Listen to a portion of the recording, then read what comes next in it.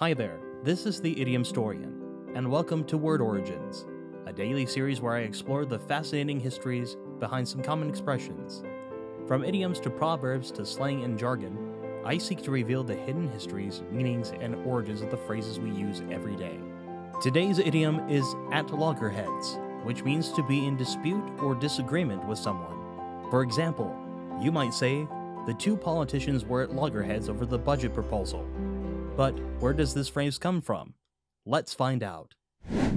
The word loggerhead has several meanings, but none of them seem to have anything to do with arguing. It can refer to a species of turtle, a bird, or a place name. However, the original meaning of loggerhead was a stupid person or a blockhead. This sense dates back to the late 16th century and was used by Shakespeare in his play Love's Labour's Lost. But how did a word for a fool become associated with a fight? In the 17th century, a loggerhead was also an iron tool with a long handle and a bulbous end, used for melting pitch or heating liquids. It is likely that these tools were sometimes used as weapons during brawls, and that's how the phrase at loggerheads came to mean in conflict. The first recorded use of the phrase at loggerheads in print is from 1680, in a book called The English Rogue by Francis Kirkman.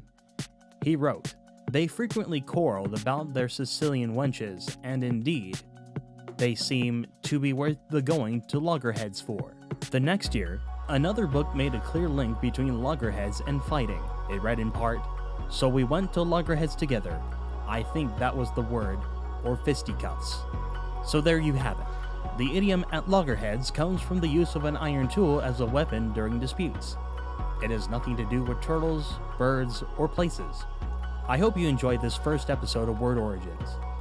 If you did, please like the video and consider subscribing and ringing the notification bell to get notified when a video drops.